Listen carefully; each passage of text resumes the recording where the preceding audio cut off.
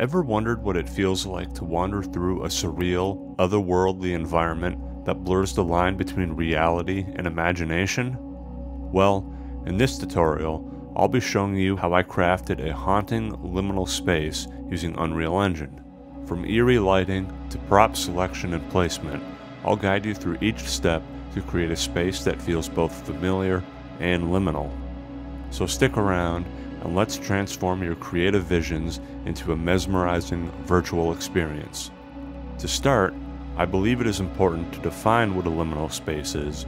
That way, we have the best understanding of what it is in order to accurately create such an environment. According to the liminal space subreddit, in concept, it refers to a transitional point between two regions or states.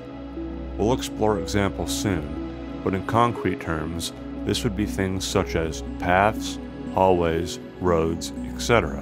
In abstract terms, this usually means things like the act of waiting, the state of being between uses, transitional stages in life, transitional times of day, etc. Basically, things that could be compared to a state of limbo. So in my particular use case, I thought it would be an interesting idea to build out an office space in the midst of a transitional state, like when an office is closing its doors for good, with everything in the midst of being boxed up and most of the lights remaining off.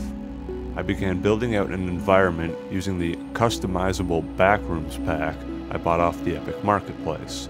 This little kit bashing kit allowed me to quickly get the aesthetics needed to build out an office space, along with the fluorescent lighting as commonly seen in such environments. The fluorescent lights also conveniently came with some blueprints that I was able to customize so it could dynamically react with the score I had composed for the video.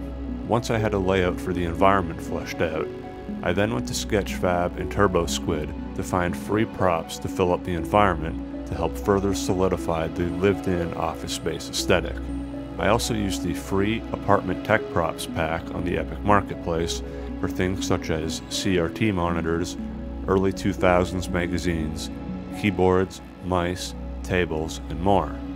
When it comes to the layout of the environment, the idea was to start in a barren hallway, which then led into the first large room that consisted of rows of cubicles, followed by a second smaller room with a more open concept design that finally ends with a long hallway that stretches far off into the distance with only a wide set of blue doors to be seen, bringing the hallway to an end. This being achieved thanks to a few conveniently placed fluorescent lights, with the first room mainly consisting of multiple rows of cubicles in the midst of being taken down.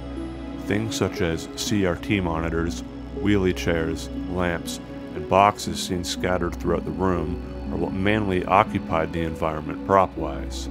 It was important to find a balance with the props where the room felt empty and in a state of transition, while also not being too busy and cluttered, therefore taking away from the feeling of liminality. Several of the props such as wheelie chairs, lamps, CRT monitors, and fluorescent lights were built into blueprints so that it would then dynamically react with the score of the piece via OCS data coming from Ableton Live as the song would play out in real time. I did this so the environment could be more congruous with the score. If you'd be interested in some more detailed tutorials of how I set up these type of blueprints, I actually made a few videos a couple months ago that break down the process of setting such a thing up. The links for these videos will be in the description. Once I had the first room fleshed out with props, I then started on the second smaller room, which more or less followed the same design philosophy as the first one, except this time around I made the room have a more open concept design with singular desks as opposed to the cubicle approach I'd seen in the first room. This allowed me to make things look even more chaotic, as I could have the desks sprawled around the room in a more disjointed fashion, basically trying to make the room look more chaotic and dismantled as the arrangement for the score became more full as well. This all then finally concluded with that room going into a long barren hallway with nothing but fluorescent lights illuminating the space, with an exit door being seen at the end of the hallway, which also accumulates in the arrangement, working its way down to nothing but one swelling synthesizer which illuminated the exit door far off into the distance, until finally the lights in the office turn off for the final time, leaving everything in darkness once the accompanying score finishes. And there you have it, a fully realized liminal space ready to invoke a sense of wonder and unease.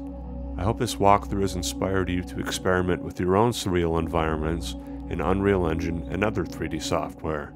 If you enjoyed this video, don't forget to like and subscribe to stay updated on future content. If you have any questions or suggestions for future videos, be sure to let me know in the comment section below. Thanks for watching, and I'll see you in the next video.